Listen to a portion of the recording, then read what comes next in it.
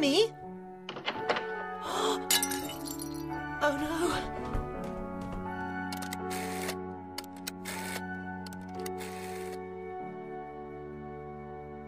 Inspector Granger arrived at about 9.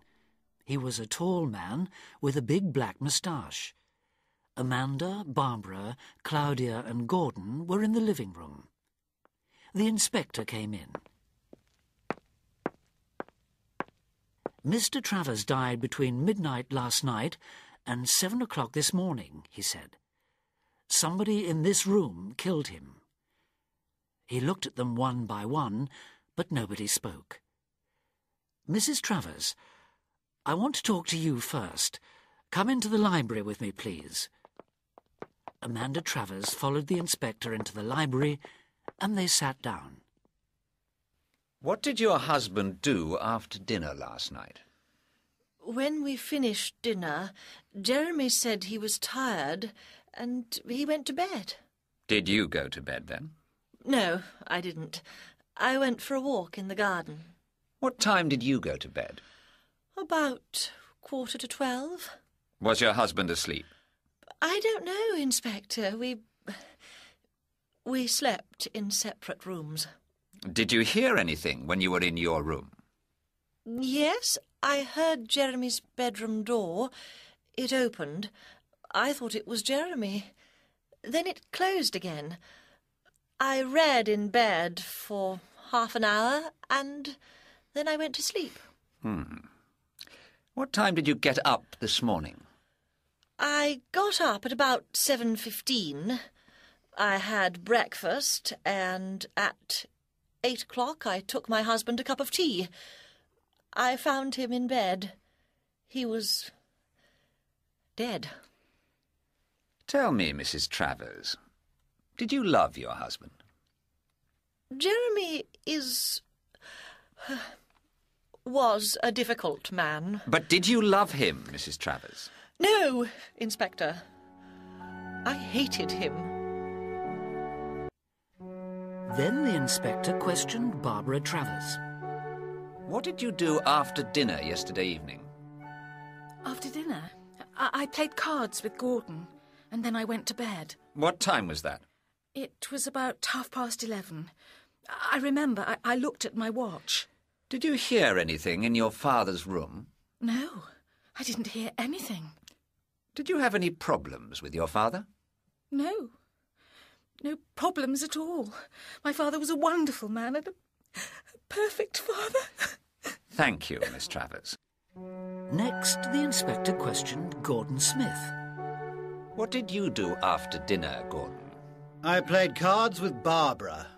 Then she went to bed. Did you go to bed then? No. I stayed in the sitting room and I had a glass of whiskey. Then I went to bed. What time was that? I don't remember exactly. I didn't look at the time. Did you hear anything during the night? No, I didn't. I was very tired. I slept very well. You and Mr. Travers were business partners, weren't you? Yes, that's right. And it's a very good business, I understand. Yes, Inspector. It is. And now it is your business. Listen, Inspector. I did not kill Jeremy.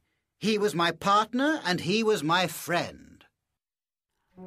Finally, the inspector questioned Claudia Simeone.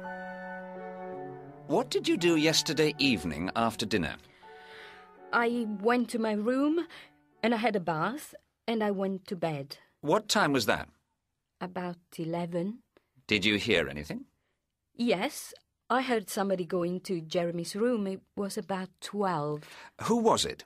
It was Amanda, his wife. Are you sure? Did you see her? Well, no, I didn't see her, but I'm sure it was Amanda. You were Mr. Travers' secretary, Claudia.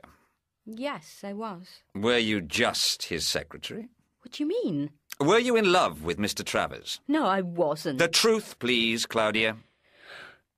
Very well, Inspector. Yes, I was in love with him, and he said he was in love with me.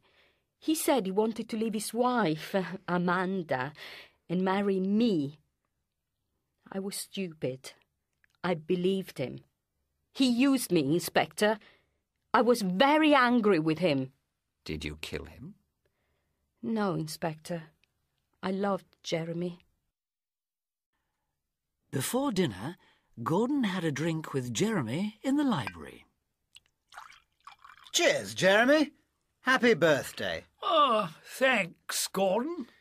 Listen, Jeremy, I want to talk to you about Barbara. Barbara? What's the problem? Well, it's not exactly a problem. I am in love with her, and I want to marry her. Marry Barbara? Marry my daughter? Are you crazy? Never! You don't love Barbara. You only want her money. That's not true, Jeremy. I love her. Listen to me. If you marry Barbara, when I die, all my money goes to Claudia. To Claudia? To your secretary? Yes. Is that your last word, Jeremy? Yes, it is. Dinner, everybody.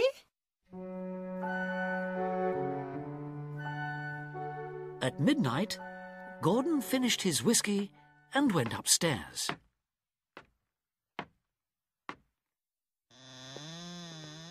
Who is it? Gordon? Oh!